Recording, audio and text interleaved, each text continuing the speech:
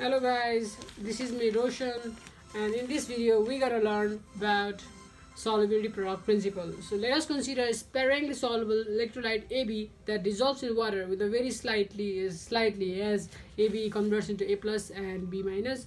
So in the above reaction, when the dissociation occurs, the concentration of A plus and B minus increases, and the concentration initiates with the backward reactions, which allows to attain the equilibrium.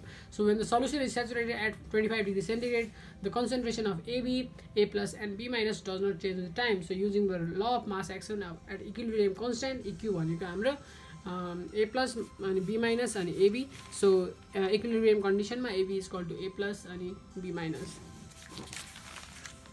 So with saying this, now we are going to learn another important point, that is like under saturated condition at 25 degrees centigrade.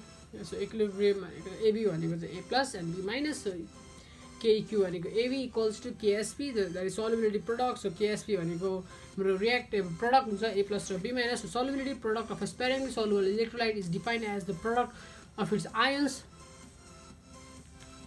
Hahn, and in saturated solution at 25 degrees centigrade. So A plus and B minus is the ionic product on the basis of given value of ionic product of a sparingly soluble salt. यदि KSP is greater than IP भयो, ionization potential भयो भने it is unsaturated. यदि KSP र IP बराबर भयो भने it is saturated, र यदि KSP भन्दा IP धेरै भयो भने it is supersaturated. So in case of supersaturated solutions, the excess solid precipitates out because IP is greater than KSP. So this is solubility product principle. The solubility product principle is used for the qualitative analysis of basic radicals. So I guess like you have understood at least some of the points of this.